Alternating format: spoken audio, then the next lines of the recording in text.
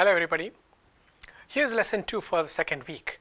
As part of the backgrounds to the English Romantics 1798 to 1832, we'll be today looking at Dissent and Revolution. So the Romantic period in literature, traditionally given over in our understanding, traditional understanding to nature and sentiment, was also interested in science, as we have seen before in our earlier lessons. It was interested in things like empire and imperial conquest and the cultural other.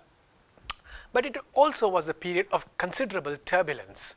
The French Revolution 1789, culminating in Napoleon's coup of 1799, was at the opening moments of the English Romantic period, traditionally speaking. So the French Revolution and its aftermath had its reverberations in England's political culture and in its literature. The English poets, notably Wordsworth and Coleridge, were at least initially major supporters of the revolution, and they wrote about it. We will see some examples. Wordsworth had a personal connection, of course, with France as well. He had visited France during the revolutionary years, met Annette Vallon and had a daughter by her. Wordsworth would describe England in 1802 as, quote, a fen of waters, and call upon Milton to return to give the English manners, virtue, freedom, power. That's Wordsworth. He requests Milton to come back to teach the English people manners, virtue, freedom and power. When Edmund Burke, statesman, published his reflections on the revolution in France 1790, he argued that if such a revolution ever occurred in England, it would end Britain's wonderful traditional institutions and result, as he said, in anarchy. Take a look at this text from slide 1. This is a famous poem, The Mask of Anarchy, written on the occasion of the massacre at Manchester by Percy Shelley. I would urge you to take a close look at this poem, which is on the website given to you at the end, at the foot of the slide. This was a key text. The Mask of Anarchy is a key text. You will, as the lesson progresses, see several more. I'll mention a couple right away. Other influential texts included William Godwin's Inquiry into Political Justice 1793 and Mary Wollstonecraft's A Vindication of the Rights of Women. As a result of the revolution and the deeply polarized debates such as the ones we have just seen, literature and intellectual writings were consistently political in nature. So on the one hand, there is conservative Burke, who said, oh my God, what happens if revolutions such as the French come to England? And then there is someone like Shelley who's saying, well, we do need some revolution. And Wordsworth and Coleridge, initially big supporters of the French Revolution. We will look at Wordsworth in a while. The revolution represented for many of the English writers a new beginning, a new social order change. Here is slide 2, which is an image by Richard Carlyle, painting of the Peterloo Massacre. There is a URL at the foot of the slide as always. So please take a look at this massacre, which was documented and utilized n number of times by the literary scholars of that time. So here is Wordsworth erupting in joy at the idea of a revolution. This is from the prelude, and what you have are 2 consecutive slides from Wordsworth's prelude. Please read that carefully. Oh, pleasant exercise of hope and joy! For mighty were the auxiliaries which then stood upon our side, we who were strong in love. And then his famous praise. Bliss was it in the dawn to be alive, but to be young was very heaven. The most quoted lines from the prelude. Bliss was it in the dawn to be alive, but to be young was very heaven. Oh, times in which the meagre, stale, forbidding ways of custom, law and statute took at once the attraction of a country in romance. When reason seemed the most to assert her rights, when most intent on making of herself a prime enchantress, to assist the work which then was going forward in her name. Not favoured spots alone, but the whole earth, the beauty war of promise, that which sets as it some moment might not be unfelt among the bowers of paradise itself.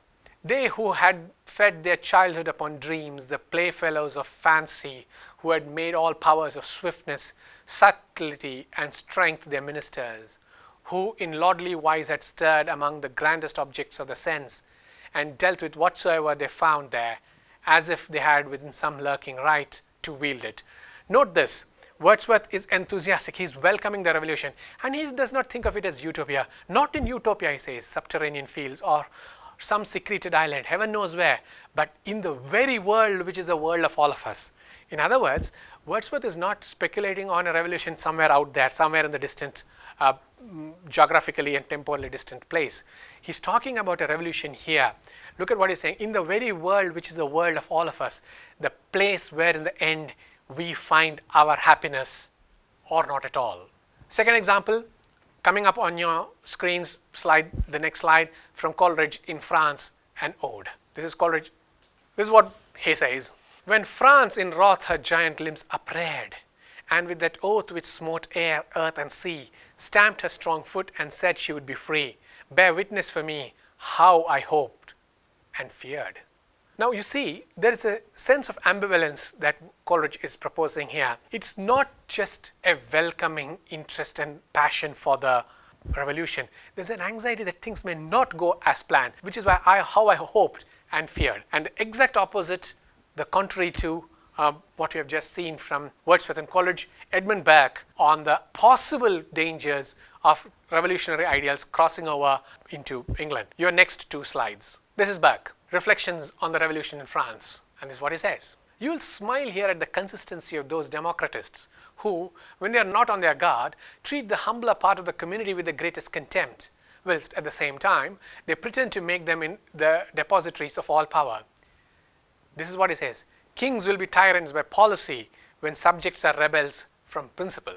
And then a rather extended quotation, but I think a crucial one, again from Edmund Burke's Reflections on the Revolution in France. Please read this carefully. And what he's saying is he's nostalgic about the Queen of France. He says, it's now 16 or 17 years that I have seen her, and she's full of life and splendor and joy. And then he says, what a revolution. And what is it that now I experience? And then he says, I thought 10,000 swords must have leaped from their scabbards to avenge even a look that threatened her with insult. He says, I do not know, but perhaps 10,000 swords would have jumped up in her defense. Never more, never, never, he says, shall we behold that generous loyalty to rank and sex, that proud submission, that dignified obedience, that subordination of the heart which kept alive, even in servitude itself, the spirit of an exalted freedom, the unbought grace of life, the cheap defense of nations, the nurse of manly sentiment and heroic enterprise is gone. What's Burke doing here? Burke is mourning the loss of a traditional system of values. He's mourning the collapse of traditional ways of thinking, of hierarchies, of social order. And look at what he's saying. The chastity of honor has been stained, and that ought to have inspired courage. But look at these people, I mean, he's referring to the French. But you see, throughout the reflections upon a revolution in France, Burke is worrying that a similar situation might arise in England. He's worrying that all those things that were happening will cause a collapse of the social order. Basically what he's saying is the aristocrats will stand to lose their elite status, their power, their wealth, and of course their ability to oppress other people. Later, with the Napoleonic Wars, which ended with Waterloo in June 1815, debates about the economic and social costs of extended wars were also reflected. And Wordsworth's poems therefore detail the life of the discharged soldier. And I've already mentioned in an earlier lesson, Blake's soldier who now has come back from the war, is injured, and he hates monarchy, the palace, and that the palace, basically the institution of monarchy, which sent him to war and has caused this kind of damage and has given him nothing in turn. Look at your next slide.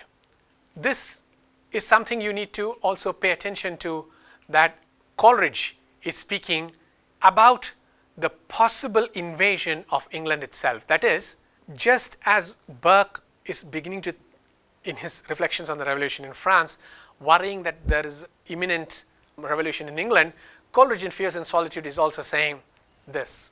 It weighs upon the heart that he must think what uproar and what strife may now be stirring this way or that way over these silent hills. Invasion, and the thunder and the shout and all the crash of onset, fear and rage and undetermined conflict even now perchance, and in his native isle, carnage and groans beneath this blessed sun. Having looked at some of these poets, let's take a look at what Tom Paine would say in Rights of Man. Now you see, what you can document very easily from what we have said so far is the two opposing views about the revolution. Wordsworth and Coleridge initially welcoming of it, but Coleridge, as we have just seen in the excerpt from Fears in Solitude, the anxiety that this invasion will come to their, what he calls, native isle, to their quiet island. But this is Tom Paine on the Rights of Man, who is saying that what are the present governments of Europe? he asks, and I quote here, it's up on your slide, please take a look at it. What are the present governments of Europe? And he says, they are a scene of iniquity and oppression. What is that of England? And he says, do not its own inhabitants say it is a market where every man has its price and where corruption is common traffic at the expense of a deluded people? No wonder then that the French Revolution is traduced. He's arguing that England is also ready for a revolution because its government is practically just the same. Social inequalities, decreasing employment, food scarcity, all of which began to accumulate towards the first decades of the 19th century. And the people began to ask these questions. What are we doing with all these wars when our own country is suffering? Here is Percy Shelley in his well-known sensational England in 1819. Up on your slide next. Look at that description. An old, mad, blind, despised and dying king. Princes the dregs of their dull race. The princes are no longer aristocrats. They are no longer elite, looked up to. They are the dregs of their race who flow through public scorn. The public now hates the princes. And then he describes how the people are. A people starved and stabbed in the untilled field. An army which liberticide and prey makes as a two-edged sword to all who wield. Then he says, all of these, he hopes, these graves from which a glorious phantom may burst to illumine our tempestuous day. Shelley is attacking English monarchy here. Rulers who can neither see nor feel nor know is how he puts it. Rulers who neither see nor feel nor know. Its institutions such as the church and politics are all the same. So monarchy, the church and politics are all just the same. Shelley's other poems such as The Mask of Anarchy, which I urged you to look at in my opening slide, were equally harsh critiques of the British political culture. Blake's London mounted a savage attack on monarchy, the church, the commercial business class. So as you can see, these poets were all extremely anxious, angry, upset at what was going on. But they were equally upset and unhappy about what was going on in England. In Wordsworth's The French Revolution at its commencement, which was later incorporated into the prelude, he would express hope and joy. And he would say that perhaps it's time we have another kind of government, a more socially relevant one. The point you need to understand is that there were other forms of dissent as well, not just against monarchy, but against, say, religious principles.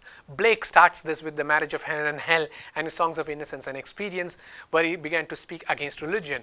But there's also Percy Shelley's famous The Necessity of Atheism, which, like Blake's work, was an interrogation of the religious discourse of the time. In his Human Abstract, from the Songs of Experience, Blake would make a huge point, and he would make the point about our quote-unquote noble virtues. Here, as your concluding slide, is William Blake, The Human Abstract. Pity would be no more if we did not make somebody poor, and mercy no more could be if all were as happy as we. And mutual fear brings peace till the selfish loves increase. Then cruelty knits a snare and spreads his baits with care. When the poem concludes, he says, the gods of the earth and sea sought through nature to find this tree. Sought through nature to find this tree. But note what I've already said about the binary between nature and culture. And he says, their search was all in vain. There grows one in the human brain. What Blake is doing is to say that it's not only in nature that there is cruelty, but it's not that the human person, the human mind, or the human emotional component that is about charity and mercy and pity only. What he's saying is something horrific. You cannot show pity unless you keep somebody poor. You cannot show mercy if everybody is equally happy. In other words, what Blake is revealing is the hypocrisy behind our so-called virtues. What he's saying is all our virtues are actually attempts at masking social inequities. So think of the range of topics we have covered today. The idea of dissent and revolution, but also dissent in the form of what we have just seen in Blake, where he's arguing that let's not think of the human components of emotion or intellect as being all about good and virtue and virtue. It's also about social inequalities. It's this kind of dynamics and this kind of tension about dissent that informs the English Romantics. Thank you.